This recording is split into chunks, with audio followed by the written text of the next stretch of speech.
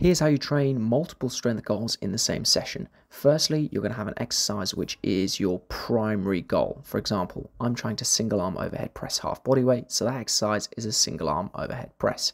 I'm trying to do a one arm chin up, and the most advanced variation I can manage at the moment is a mixed grip chin up with a single arm lower. The reason why you need secondary exercises is because with these primary exercises, you can't get too much volume in them because they're so stressful on the body. Whereas barbell overhead pressing and weighted pull-ups, I can include much greater volume of these, which will give me the strength, which I hope to transfer over to the skill of my primary goals.